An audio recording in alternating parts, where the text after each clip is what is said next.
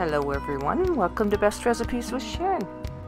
I'm excited to bring this wonderful recipe to you today for Asian style beef steak on a bed of basmati rice. This is one of our favorites and it's very appetizing and savory. Before we get right to the recipe, first check out my new cookbook. It's available on Amazon and I've provided a quick link in the description below this video. Alright, so let's get started with making this wonderful beef dish. It all begins with some strip loin beef steaks. Trim off the excess fat and cut it in thin strips. These strips will be a good 1/4 of an inch thick. And we'll cut enough of it to make about 1.5 pounds of beef. So what I do is I slice it in strips, place it on a little plate, and I weigh it. Now my scale will give me imperial as well as metric, so I'm going to be weighing in pounds and ounces. I have a good 1 pound, 8.3 ounces here. So let's go ahead and coat it with a little bit of cornstarch. We'll put 3 tablespoons of cornstarch into a medium-sized mixing bowl. Prepare your beef slices by adding salt and pepper. Just sprinkle a little salt and pepper over the whole thing and mix it in. We'll add our beef slices to that cornstarch and coat it evenly. And just get your hands right in there and mix it in until each piece is coated. Cook up some basmati rice ahead of time so that it's ready when you need it.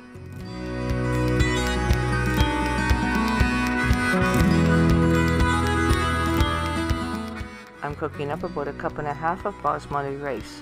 This will give me about 3 or 4 cups once it's cooked. Alright, on to making the sauce for the beef. Just preparing a few simple ingredients, and let's get started with the cooking. Here I'm adding 2 tablespoons of virgin olive oil to a large frying pan. Turn your heat on medium-high and go ahead and add 2 teaspoons of minced garlic. Turn your heat down a little bit and add 1 tablespoon of minced ginger.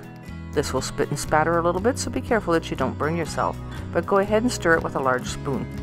And let these saute for a couple of minutes. And quickly add your coated beef strips. Stir it a little bit so that the beef has oil on it and it can brown up nicely. And it also spreads out the flavor of the garlic and ginger more evenly. The heat will still need to be medium-high at this point and lightly brown the beef, and when there's no more pink in it, it's done and you can take it out of the pan and put it on a plate. Using the same frying pan with the beef drippings in it, we'll go ahead and make our sauce. Add a good 1/3 cup of soy sauce and a packed 1/4 cup of light brown sugar. And also a 1/4 cup of water. Turn your heat on high and use a large spoon and stir it so that it's well combined. Now I'm going to add 1 tablespoon of extra virgin olive oil. Let it come to a boil and then let it simmer until it reduces and thickens up a little bit. And that will take just a few minutes, maybe 3 to 5 minutes. Go ahead and add your beef now, and because it has cornstarch on the beef, it'll thicken your sauce even more. Using your large spoon, stir it so that the beef is evenly coated with the sauce. Continue to do this until it looks like it's nice and thick and evenly coated.